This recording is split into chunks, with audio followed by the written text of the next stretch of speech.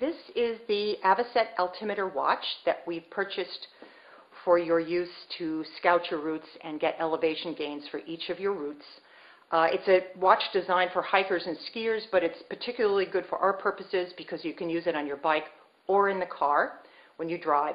The operation is very simple.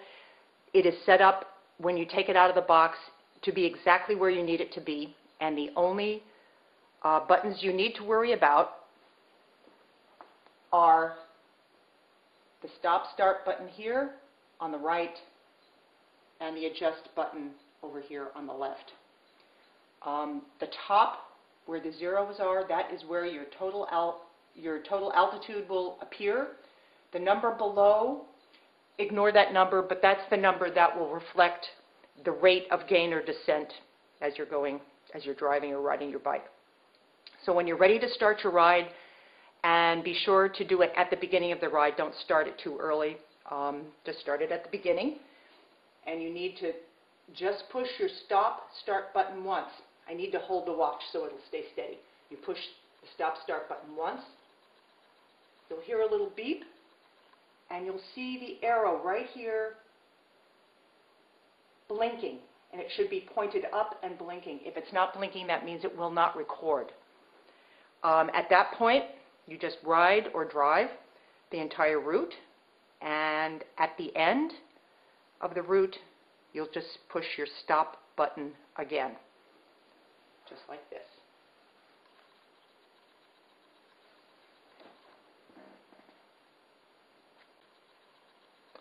This is what the watch will look like when you're done riding your route. Here is your total altitude gain for the day. Your little arrow here is still blinking. So what you do now is you stop the watch and use the stop-start button right here. I'll just hold the watch again. You stop it. You hear a little beep. And once you've noted your altitude gain for that route and you're ready to do the next route, you need to reset the watch.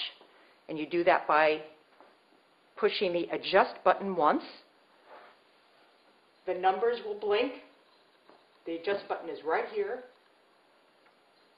You see the numbers blink. You hit stop start one more time. It will zero out the numbers, and then you push adjust one more time.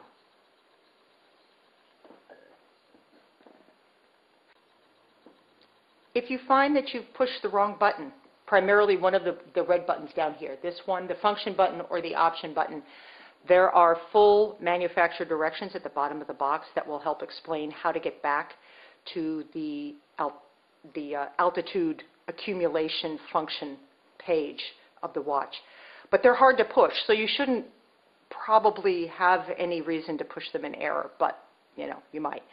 The most important thing to remember is to start it in the beginning and stop it at the end. Sometimes when I first had this watch, I had one just like it for my altitude for years, and that was the most difficult part, was remembering to start it and to stop it.